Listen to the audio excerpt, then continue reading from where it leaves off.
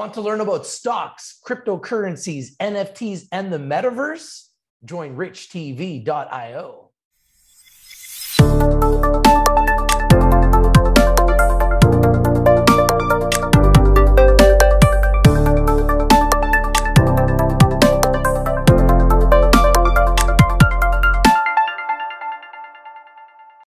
Hi, how you doing today? I'm your host, Rich from RICHTVLIVE with our very special guest, the CEO of the Québec Nickel Corp, David Patterson. How you doing today, David?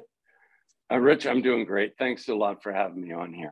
Always a pleasure. Very, very excited to have you on the show and very excited to speak with you again and learn more about Québec Nickel Corp. Now, my first question is, you founded the company in 2020. What was your thinking when you founded this company in 2020, David?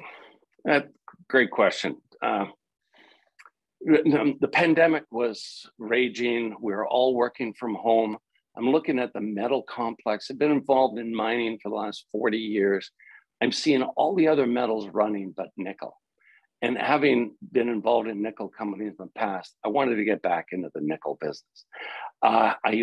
In my notes, I had written down in 2008 about a nickel discovery that no one had really followed up on.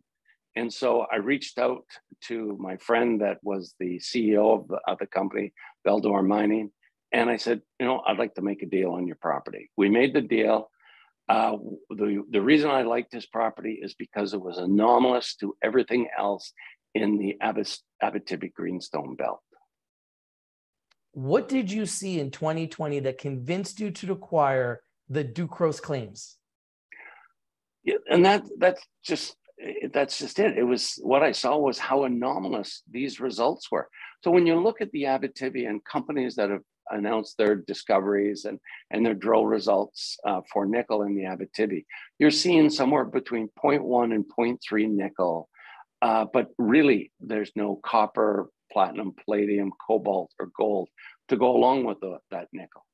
When we looked at the results that we had in 2008, you have to remember 2008 was a really tough year. The market collapsed just after these results had come out.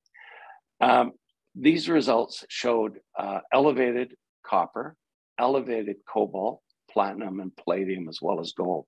So apart from just having nickel, you had 5 other elements. So the anomaly is you've got nickel with 5 other payables along with it.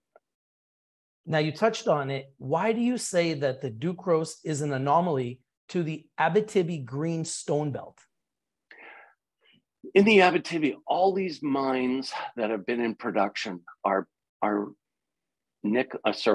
gold or copper zinc. So you have geologists that are looking for gold, geologists are looking for copper zinc. Any other discovery in the area has been made by people actually looking for gold or copper nickel or copper zinc. They haven't been looking for nickel. They've stumbled across it. And this is the first step towards what we have. So why do I say it's anomalous? So elevated nickel is one thing, but we have elevated copper, cobalt, platinum, palladium, and gold. And those things, all of payable metals, they all add to the value of a deposit. And when you look at everything else in the Abitibi that is nickel, you do not see a suite of 6 metals. You'll just see them reporting 1 metal, and that'll be their nickel numbers. David, the current drill results look very impressive. Can you comment on them? So our hole number 29 is, so within an anomaly, hole number 29 is a super anomaly. We hit 1.4 nickel, 1.49 copper over 11 meters, elevated cobalt, and 2.67 grams of platinum, palladium, and gold. This is 4 or 5 times the average throughout the Abitibi in nickel. And then on top of it, to have copper rich, platinum, palladium rich, as well as cobalt. And all of those metals are payable. I keep stressing how we have payable metals because that just really changes the economics of a deposit. David, are there any others out there currently exploring for nickel in the Abitibi? Yeah, there's now quite a few. They're starting to see that there may be nickel in the Abitibi, and they're now going at it as nickel people looking for nickel. And that's what we assembled a nickel team. And we felt going and looking for nickel with a nickel team, experienced on the ground geologists, technical team, as well as people on the board of directors that have had decades of nickel experience was important. So yeah, there's others out there. They're starting to announce. I saw a press release this morning of someone that announced something like 200 meters of 0.1 nickel, no copper, no platinum, palladium, or other metals. Pretty impressive thickness. Can it ever be economic? I don't know. Now, assuming the stars align, what are the factors that will affect the economics of a potential ore body in the Abitibi? The Abitibi is probably one of the greatest places on earth to work. And one of the reasons why is infrastructure. We have a road running through the property, running north-south through the property. We have a power line running just off the property. We have a rail spur running about 5 kilometers south of us. To our south and to our north, about 20 minutes, are 2 little airports. And we have a workforce to draw from that's in the 300,000-400,000 range of people that work in the mining industry in the Abitibi.